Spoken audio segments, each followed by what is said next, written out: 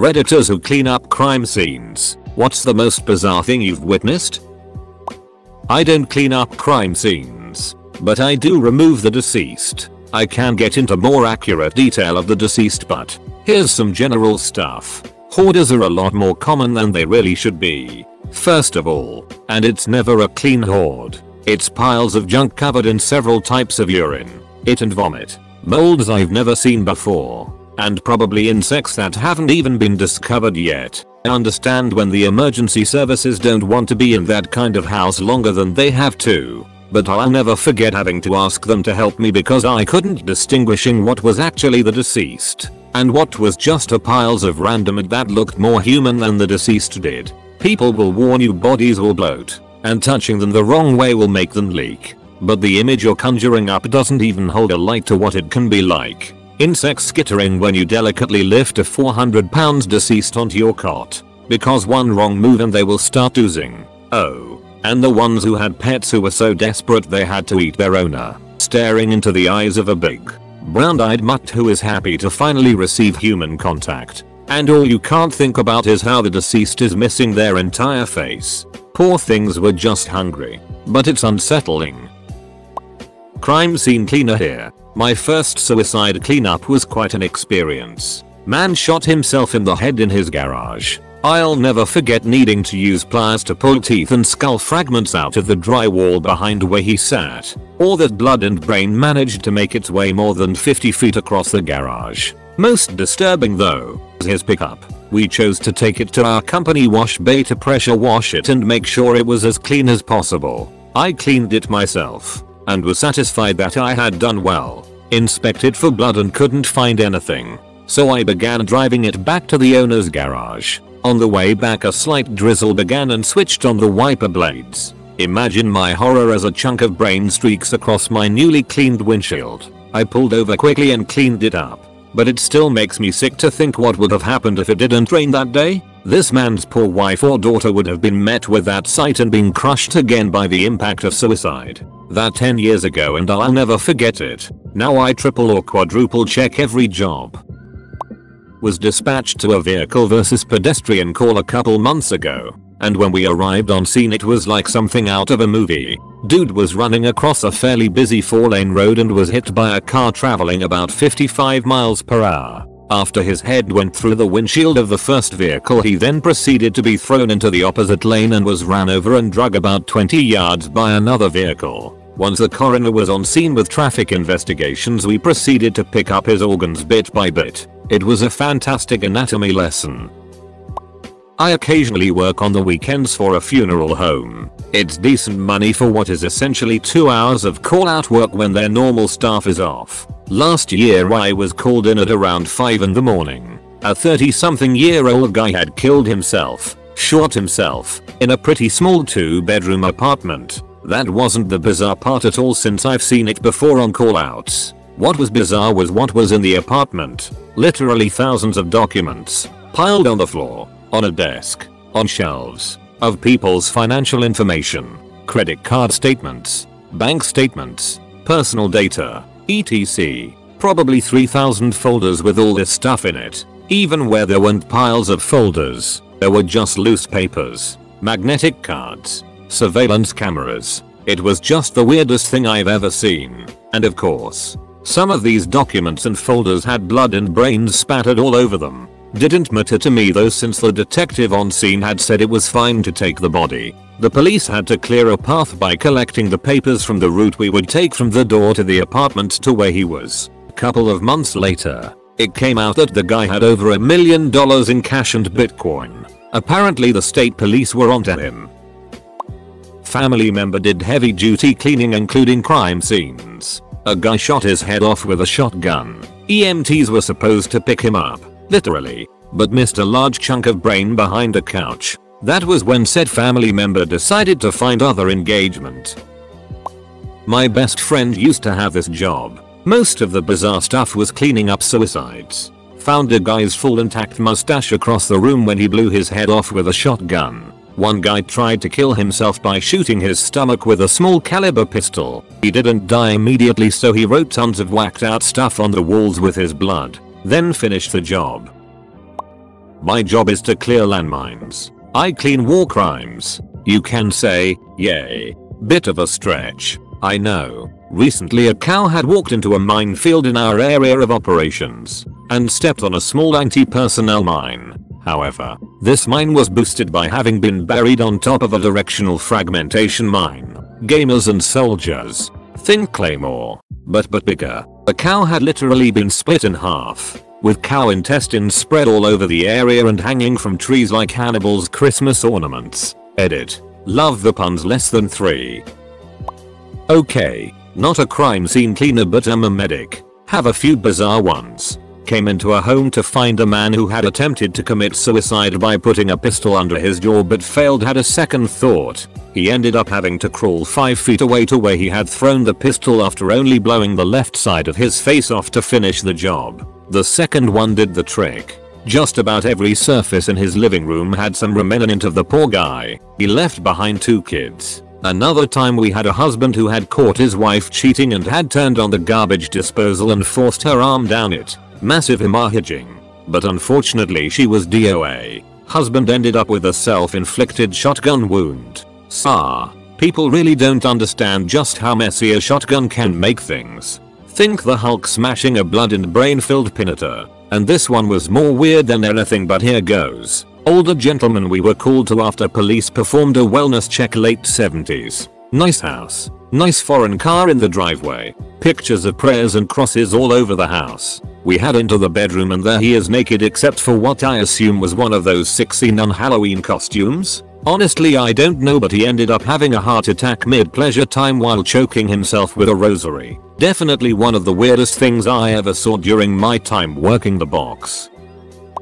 I've got a ton. I used to do CSI work and was an autopsy tech, so I would both go to the scene, investigate, bring the body back to the morgue, and help with the autopsy. Anyways, this person murdered their spouse and stuffed the body into a fridge and buried it in the woods. When you have a body exposed to the elements, you have normal decomposition to look forward to, such as insects, bloating gases, skin coming off, bones showing, etc. Once you've seen a few, then you know that this kind of decomp state of body is normal and you know what to expect. There are varying levels of stuff you deal with, but it's all within an expected spectrum of the job. Hope that makes sense. However, in this case, this person was sealed in, so you didn't have any of that. They were essentially stewing in there for almost a year. Might have been longer. I don't remember the exact time. I wasn't there on scene when they found the person, only in the morgue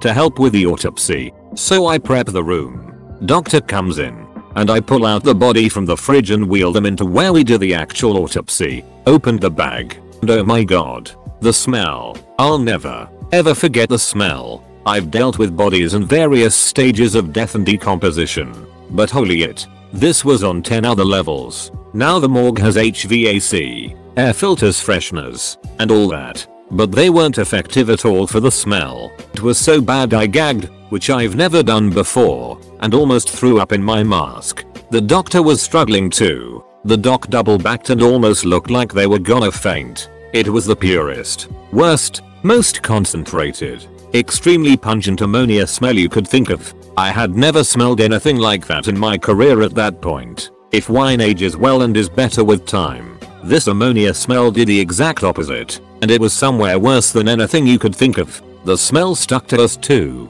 on our skin, for about a week. No matter how hard I scrubbed, I can still smell it if I think about it. The texture of the body didn't help either. It was so slippery and wet that flecks of the ammonia fluid splashed onto my skin. The long gloves went up to my forearm, not all the way to my scrubs. It was the worst autopsy of my life. It took about 3 hours because we kept having to take breaks and it was a difficult body to work on due to how fragile it was. It beat out everything else I saw, from the crazy accident fatalities, the interesting suicides, to even the person who had half their face eaten by rats and half their body covered in a sea of maggots and insects. Edit. Thanks for the gold. Also, RIP inbox. Pun intended. Edit 2. HVAC. Not HEPA. I don't clean them for a living but had to clean a few apartments when my uncle managed an apartment complex. We had one tenant OD on heroin. He sat there for roughly 3 weeks before anyone noticed the smell. They took his body and left it to us to clean up. The dude vomited on the ceiling. There were little dry droplets of vomit all over the ceiling right above where he died, and to top it off he basically liquefied and left a puddle of gut juices on the concrete foundation underneath the carpet. I thought that it was left to a professional team, but I guess it's optional, and if you don't want to pay for it, you can scoop the brains and blood up yourself. Okay, here is another story that will always stick out. The entire residence was absolutely tossed, as if someone was looking for something. However, this wouldn't end up being a typical robbery turned homicide. This was about to be way more bizarre. We get the man into the bag so crime scene can take their photos. In the nearby toilet, we discover even more blood, possibly up to at least a third of this gentleman's entire volume of blood in the john. It was just around that exact moment where another patrol officer was perusing around the residence when he started to find random objects covered in fecal matter. Eventually, he found more objects with a mix of fecal matter and blood. It then hit us just exactly what we were dealing with: extreme violent sodomy with foreign objects. Most of the objects were reasonable, I suppose. Smaller objects resembling the phallic shape, TV remotes, things of that like. Well, 3 of the objects stuck out that were discovered are what make this story.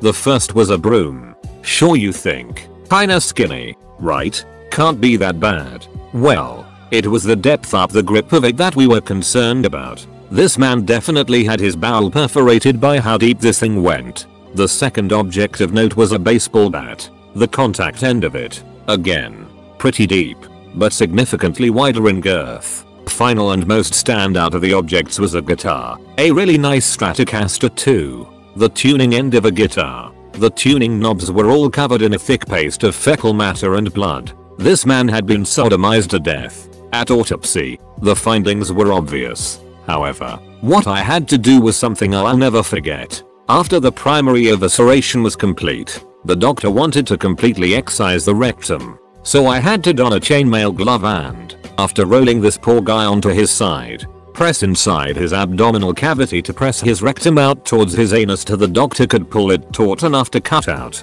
After she had his guy's rectum out, which resembled one of those jelly-filled toys that when you hold them they kinda fall inside themselves and through your hands. My 80s 90s baby friends should recall these guys. We then cut lengthwise up it to unfold the rectal tissue into a large rectangle to see the extent of the internal lacerations. Needless to say, deep, extensive, and numerous. The assailants have been apprehended. So that's the story about how I had to cut out a guy's butthole. For science, medicine, and law. TLDR. Man is murdered from being sodomized with the tuning end of a guitar. The people responsible have been caught. Edit. Thank you very much to whoever awarded me the platinum medal. It is a travesty that I had to acquire such a thing from sharing such a grotesque story. And I will see to it that my currency coins, sorry kinda new to Reddit honestly, not too sure how this whole thing works, are given out to equally endearing folk sharing their experiences with the internet.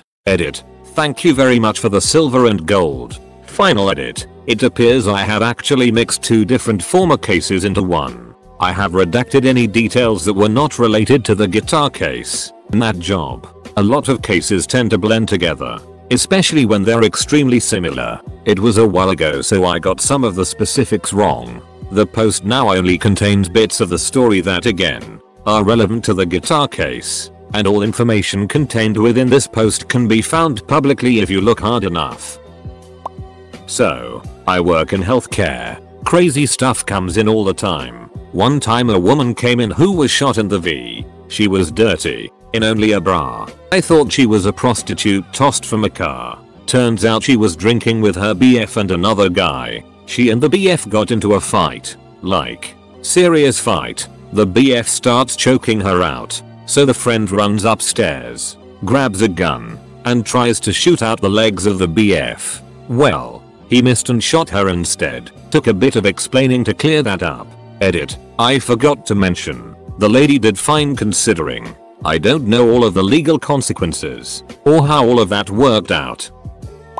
I used to work in forensics picking up decedents as well as assisting the medical examiner in conduction of the autopsy. Not necessarily cleaning up the scene, but I've seen a guy who, during some kind of psychotic break, completely castrated his entire package. He then proceeded to stuff the entire package into his mouth and down his throat. He then slit his own throat. Did all of this with a cheap kitchen knife in his shower. Cause: exsanguination complicating transverse carotid and jugular severance. Manner: suicide.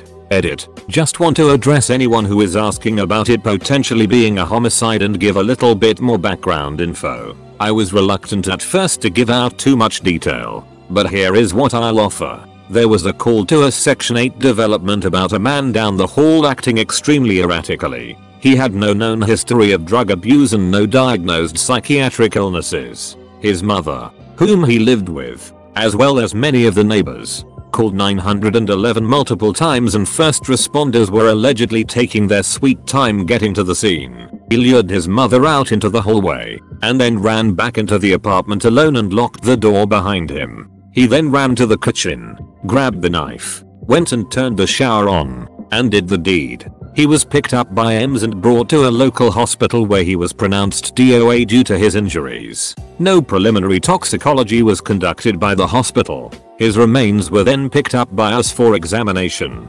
Unfortunately for the conclusion of the story, this happened on one of my last days of work after I already put in my 2 weeks notice. Thus, I don't have access to the post-mortem toxicology report to find out why he did it. If the tox is negative for illicit substances, we may, and will likely never know why he actually did it. My personal hypothesis was that he suffered from some form of developmental disorder, and combined with a latent psychiatric illness of some sort, compounded with an unresolved body gender dysmorphia complex, was unable to cope with his feelings and broke.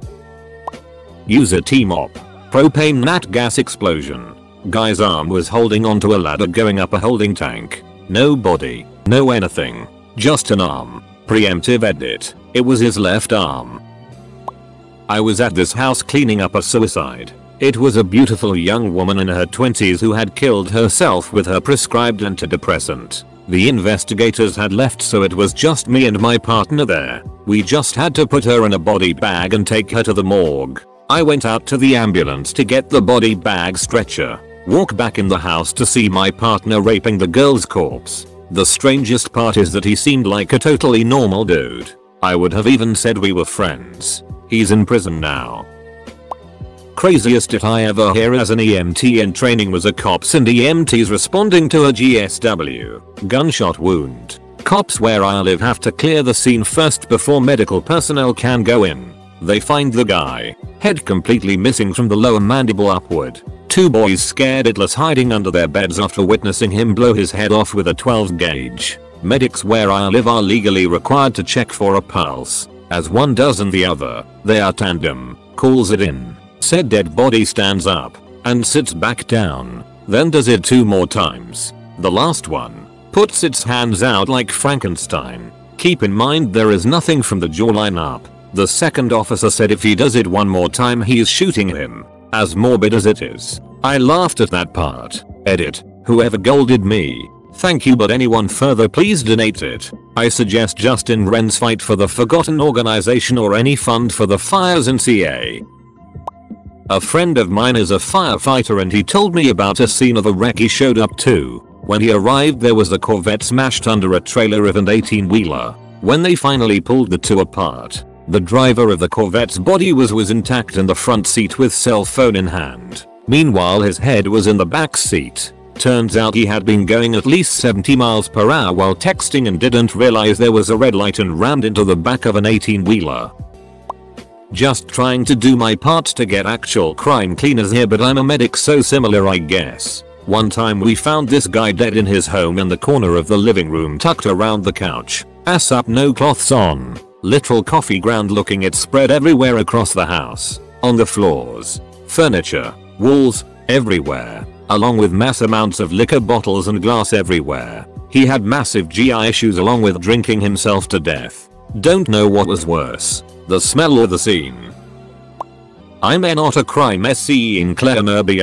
A friend of mine works as a detective for homicides and vice. Sometimes the 2 combine. Usually she doesn't talk about work, ever, but she was clearly suffering from this scene. She described the following. Imagine a small apartment, 1 bedroom, 1 separate kitchen, a small living room, small bathroom, tiny toilet. You enter the small hallway and you find a trail of blood. You follow the trail and at the end of the trail is someone hanging out of the living room window with half her head blown off. She apparently tried to commit suicide by shooting herself. It didn't stick and she decided to jump out of her window but died before she could fall down. You look around and enter the kitchen. There's a baby in the kitchen. The baby is no longer alive because it's face down in the sink full of clear water. The child was drowned. Later they found out the mother did it. You keep exploring the scene. In the bedroom her other 2 children were found. They were older.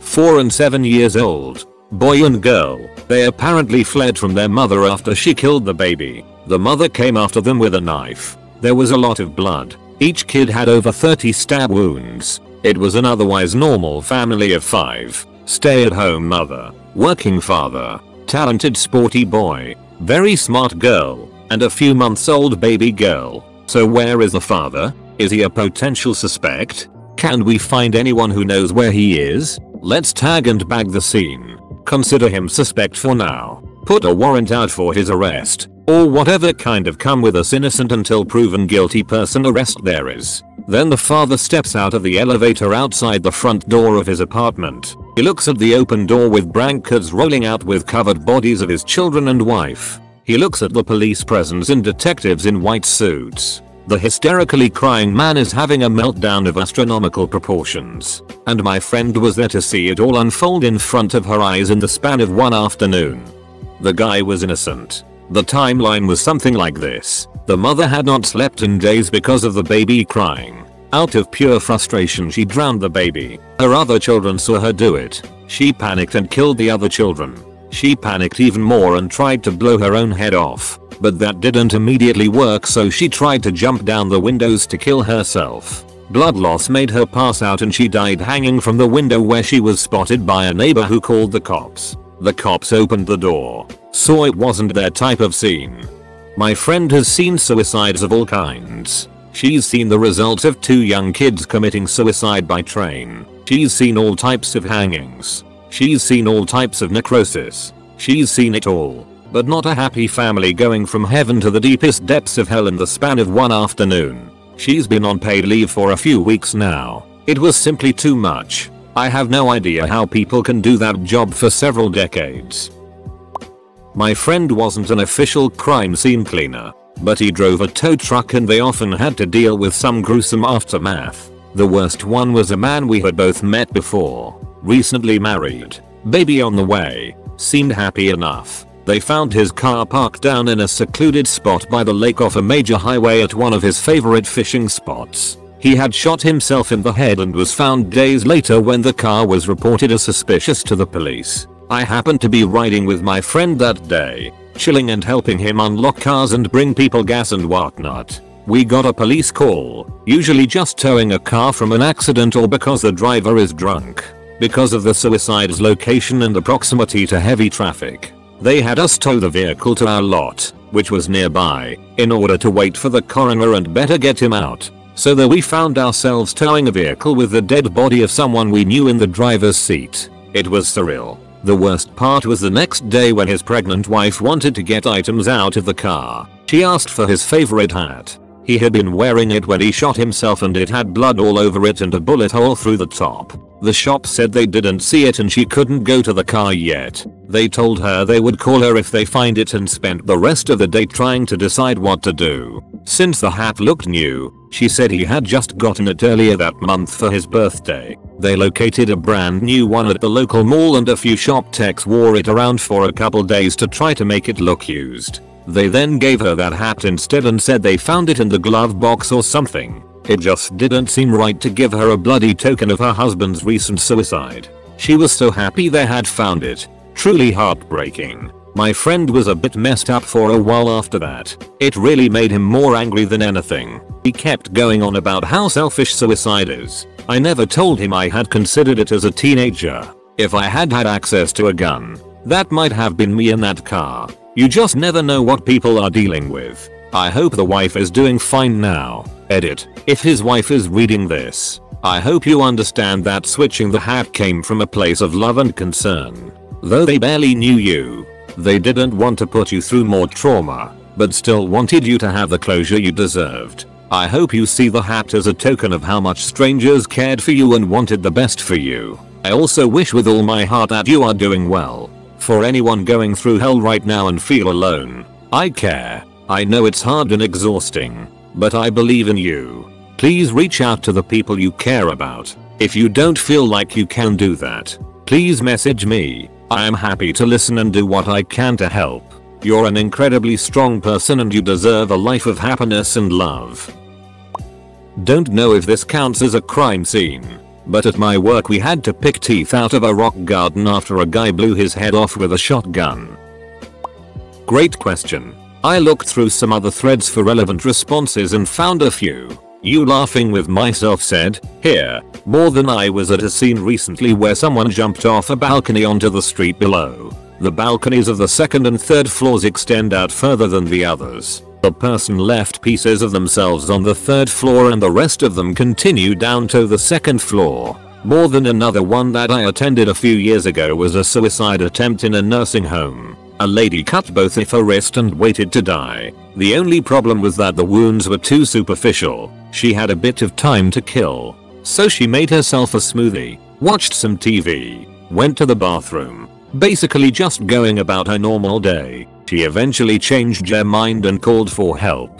U55 said, here, more than the company I work for doesn't usually clean up crime scenes, but it's something my boss has been trying to get into for a while. We have gone and done a couple of bids. Usually when we show up the crime scene is over a week old, sometimes two. This one in particular, a man murdered his girlfriend and confessed the next day. So it was about 3 or 4 days old. This man stabbed his girlfriend 56 times throughout the home while she was trying to get away. He then scalped her in the bathroom. There was blood and hair everywhere. That's not even the most ducked up part. After she was dead, he cut off her boob and cooked it in a frying pan. Drugs were involved. Deleted. Said, here, more than as a fire department chaplain. Part of my job was clearing the trauma from the room. So I think I count. More than I've cleaned some real messes. Shotgun suicides. Homicides. But most disturbing for me was a car accident where an infant died.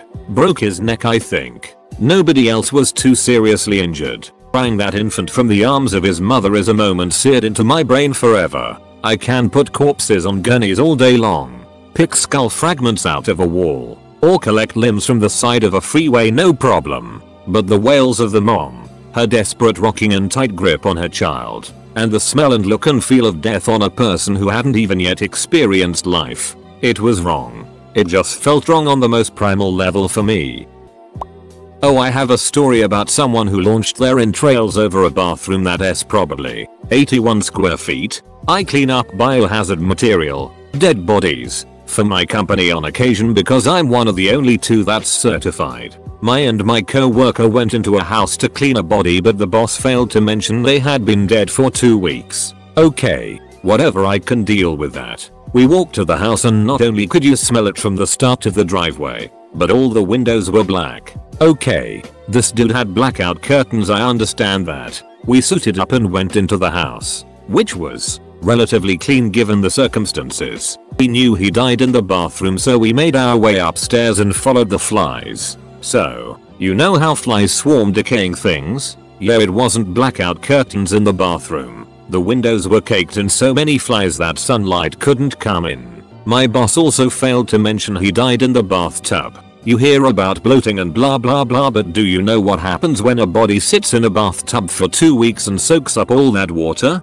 It explodes. The entrails and remains of this soup was all over the taking. The walls, the door, it was everywhere. There was no water in the bathtub, just this sickly pink colored stew. That was the most disgusting cleanup I've done by far. I can't even imagine what it sounded like when that happened. Edit. I love Reddit. Someone reposted my story and got 600